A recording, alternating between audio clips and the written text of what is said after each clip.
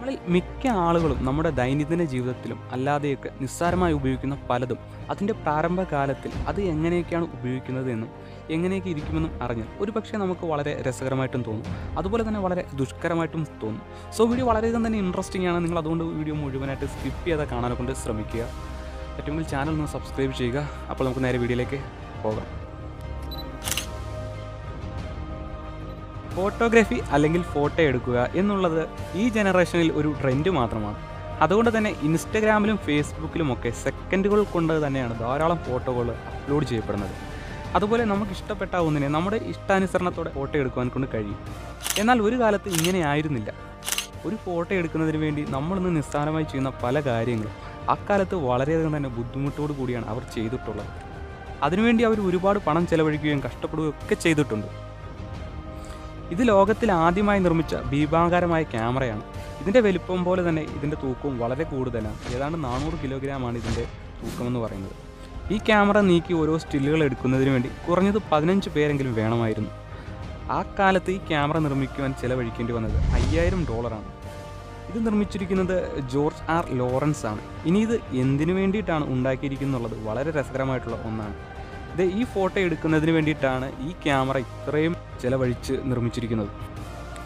ലോകത്തിലെ തന്നെ ഏറ്റവും വലിയ ട്രെയിനുകളുടെ ഫോട്ടോ എടുക്കുന്നതിന് വേണ്ടിയിട്ടാണ് $5000 മുടക്കി ഈ ഭീമാകാരമായ ക്യാമറ ഉണ്ടാക്കിയത്. ഒന്ന് ആലോചിച്ച് നോക്കുക. ഇതുപോലെയുള്ള ചിത്രങ്ങൾ ഇന്ന് നമ്മൾ വളരെ എളുപ്പത്തിൽ തന്നെ നമ്മുടെ സ്മാർട്ട് ഫോൺ ഉപയോഗിച്ചെടുക്കുന്നുണ്ട്. പക്ഷേ ആ കാലത്ത് ഈ നിസ്സാരമായ ഫോട്ടോ എടുക്കുന്നതിന് വേണ്ടി എത്രമാത്രം ബുദ്ധിമുട്ടുകൾ അനുഭവിച്ചിട്ടുണ്ടെന്ന് ഒന്ന് ആലോചിച്ച് നോക്കുക. ഈ കാലത്ത് ഹെഡ്ഫോണുകൾ ഉപയോഗിക്കാത്തവർ വളരെ കുറവാണ്. അതുകൊണ്ട് തന്നെ പല ബ്രാൻഡഡ് കമ്പനികളുടെയും അല്ലാത്തതുമായ ഹെഡ്ഫോണുകളാണ് നമ്മളിന്ന് ഉപയോഗിക്കുന്നത്.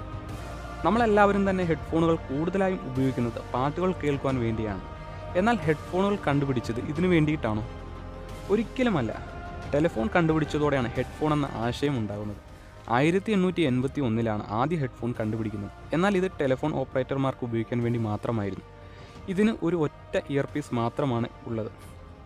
ഒരു തോളിൽ ചേർത്ത് വെച്ചാണ് ഈ ഹെഡ്ഫോണുകൾ ഉപയോഗിക്കുന്നത്. ഇതിന് 10 പൗണ്ടിലധികം ഭാരമാണുള്ളത്, അതായത് 4.5 കിലോഗ്രാം.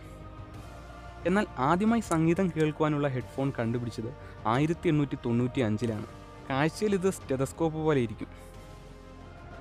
ഇന്ന് ലോകത്തിൽ നമുക്കറിയാത്തതും കേട്ടിട്ടില്ലാത്തതുമായ ഒരുപാട് ആയുധങ്ങളാണുള്ളത്. എങ്കിൽ തന്നെയും ലോകത്തിലെ ആദ്യത്തെ തോക്ക് ഏതെന്ന് ചോദിച്ചാൽ നമ്മുടെ മനസ്സിലേക്ക് ഓടിയെത്തുന്നത് ഇതുപോലെയുള്ള തോക്കുകളാണ്. എന്നാൽ ലോകത്തിലെ ആദ്യ തോക്കിൻ്റെ ചിത്രം കണ്ടാൽ നമ്മളാരും ഒരുപക്ഷെ ഇത് തോക്കാണെന്ന് പോലും സമ്മതിക്കില്ല. കാരണം ഇത് കാഴ്ചയിൽ ഒരു ബീരങ്കിയാണ്. ഹെലിയോൺ ജിയാങ് എന്ന കൈപ്പീരങ്കിയാണിത്. 1970-കളിൽ ചൈനയിലെ ബാൻലാ ചെൻസി എന്ന ഗ്രാമത്തിൽ നടത്തിയ ഖനനത്തിലാണ് ഈ പ്രത്യേക ബീരങ്കി കണ്ടെത്തിയത്. ഹെലിയോൺ ജിയാങ് എന്ന ഈ കൈപ്പീരങ്കി ലോകത്തിലെ ഏറ്റവും പഴക്കമുള്ള തോക്കായാണ് കരുതപ്പെടുന്നത്. ഇത് കൃത്യമായി തോക്കല്ലെങ്കിലും ആദ്യമായി സൃഷ്ടിച്ച തോക്കുകളിൽ ഒന്നാണിത്. അതുപോലെ തന്നെ ആധുനിക തോക്കുകളുടെ മുന്നോടിയുമാണ്.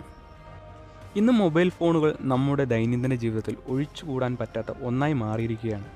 അതുപോലെ തന്നെ ആപ്പിൾ സ്മാർട്ട് ഫോൺ, ഷൗമി പോലുള്ള സ്മാർട്ട് ഫോൺ ബ്രാൻഡുകളും ദിനം പ്രതി പുതിയ ഫോണുകൾ അവർ വിപണിയിലേക്ക് എത്തിച്ചുകൊണ്ടിരിക്കുകയാണ്. എങ്കിൽ തന്നെയും ലോകത്തെ ആദ്യ സെൽഫോൺ പുറത്തിറക്കുന്നത് മോട്ടോറോളയാണ്. ആ കാലത്ത് ഇത് ധനികർക്കും സമ്പന്നർക്കും മാത്രമുള്ള ഒരു ഫോൺ മാത്രമായിരുന്നു. ഈ ജനറേഷനിലെ മിക്ക ആളുകളുടെ വീടുകളിലും ഇന്ന് സുലഭമാണ് ഈ ഹെയർ ഡ്രയർ. ഇതൊക്കെ ആധുനിക ലോകത്തിൻ്റെ സംഭാവനകളാണ്.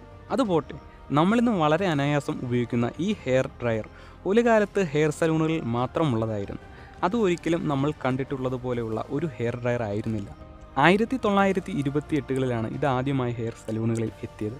അന്നത്തെ ഇതിൻ്റെ രൂപം നിങ്ങളൊന്ന് നോക്കുക. പിന്നീട് വ്യത്യസ്തമായിട്ടുള്ള ഹെയർ ഡ്രയറുകൾ കണ്ടുപിടിക്കാൻ തുടങ്ങി. അതിൽ തല ഉള്ളിലേക്ക് കടത്തി വയ്ക്കുന്ന തരത്തിലുള്ള ഹെയർ ഡ്രയറുകൾ വരെ ഉണ്ടായിരുന്നു. എന്നാൽ ഇപ്പോൾ അത് നമ്മുടെ കയ്യിൽ കൊണ്ടു നടക്കാൻ പറ്റുന്ന തരത്തിൽ വരെ ആയിട്ടുണ്ട്. ഈ കാലത്ത് വീട്ടിലിരുന്നോ കടയിൽ പോയോ വളരെ എളുപ്പത്തിൽ തന്നെ ഷേവ് ചെയ്യുവാൻ കഴിയും. അതുകൊണ്ട് തന്നെ ഒരു കാലത്ത് കടയിൽ പോയി ഷേവ് ചെയ്തവരുടെ അവസ്ഥ നിങ്ങളൊന്ന് നോക്കുക. ഒരു വലിയ ഷേവിംഗ് മെഷീനിൽ കുറേ ആളുകളെ ഇരുത്തും. എന്നിട്ട് മെഷീൻ തന്നെ ഇവർക്ക് ഷേവ് ചെയ്ത് കൊടുക്കും. ഷേവിംഗ് ക്രീം ഇട്ടപ്പോൾ തന്നെ ഓരോരുത്തരുടെ അവസ്ഥ ഇങ്ങനെയാണെങ്കിൽ ഇനി ഷേവ് ചെയ്തതിന് ശേഷം ഇവരുടെയൊക്കെ മുഖത്തിൻ്റെ ഷേപ്പ് എങ്ങനെയായിരിക്കുമോ ആവോ. ഇന്ന് സ്മാർട്ട് വാച്ചുകളുടെ കാലമാണ്. എങ്കിൽ തന്നെയും ലോകത്തെ ആദ്യത്തെ വാച്ച് വളരെ വിചിത്രമായിരുന്നു. നിങ്ങളിൽ എത്ര പേര് ഇത് കണ്ടിട്ടുണ്ടാവും എന്നറിയില്ല. ഇത് മറ്റു വാച്ചുകളുടെ കൂട്ട് കയ്യിൽ കെട്ടുവാനൊന്നും സാധിക്കത്തില്ല. പക്ഷേ ഇത് കയ്യിൽ കൊണ്ടു നടക്കുവാൻ സാധിക്കും. ഇതാണ് ലോകത്തിലെ ഏറ്റവും പുരാതനമായ വാച്ച് എന്ന് കരുതപ്പെടുന്നു.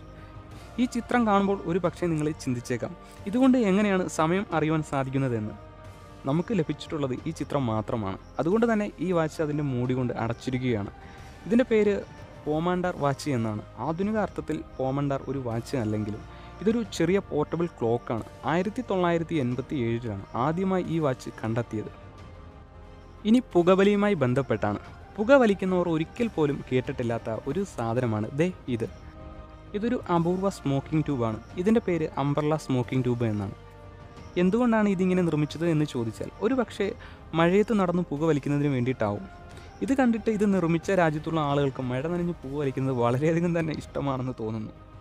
ഈ ചിത്രം കണ്ടിട്ട് നിങ്ങൾക്ക് എന്താണ് തോന്നുന്നത്? ഏകദേശം ഒരു മാസ്ക് പോലൊക്കെ തോന്നും.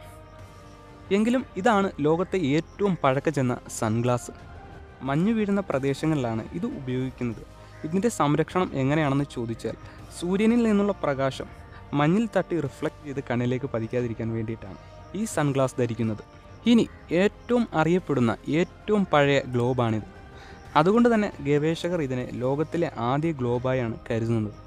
ഈ ഗ്ലോബ് നിർമ്മിച്ചിരിക്കുന്നത് ഒട്ടകപ്പക്ഷിയുടെ 2 മുട്ടയുടെ താഴത്തെ ഭാഗം ചേർത്താണ് ഈ ഗ്ലോബ് രൂപകൽപ്പന ചെയ്തിരിക്കുന്നത്. 1500കളുടെ ആരംഭത്തിലാണ് ഈ ഗ്ലോബ് രൂപകൽപ്പന ചെയ്തത് എന്ന് ഗവേഷകർ കരുതുന്നു. സോ ഇത്രയും കാര്യങ്ങൾ നിങ്ങൾക്ക് ഇഷ്ടപ്പെട്ടിട്ടുണ്ടെങ്കിൽ തീർച്ചയായിട്ടും നിങ്ങളുടെ അഭിപ്രായങ്ങൾ താഴെ കമൻറ്റ് ചെയ്യാം. അതുപോലെ ഈ ഒരു വീഡിയോ ഇഷ്ടപ്പെടുകയാണെങ്കിൽ തീർച്ചയായിട്ടും നിങ്ങൾക്ക് ലൈക്ക് ചെയ്യാം. അതുപോലെ തന്നെ ചാനൽ ഒന്ന് സബ്സ്ക്രൈബ് ചെയ്തിടുക. അപ്പോൾ നമുക്ക് മറ്റൊരു വീഡിയോയിലൂടെ കാണാം.